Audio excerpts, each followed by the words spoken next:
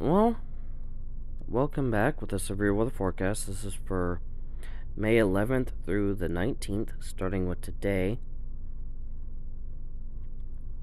with the marginal and slight risk in parts of Kansas, Oklahoma, Texas, Colorado, and New Mexico, and then the marginal risk in parts of Montana, Wyoming, and a marginal, slight, and enhanced risk for parts of Nebraska, the Dakotas, Minnesota, Iowa, Wisconsin, and Michigan.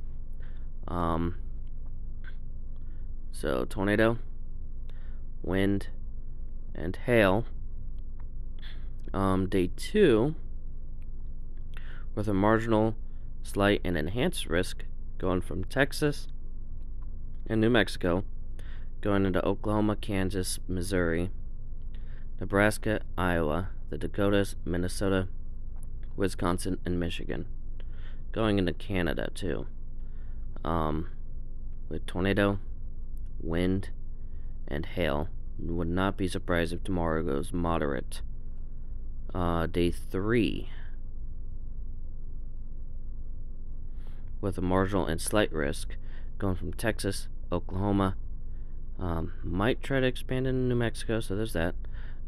Arkansas, Kansas, Missouri, Nebraska, Iowa, Minnesota, Wisconsin, Michigan, and Illinois.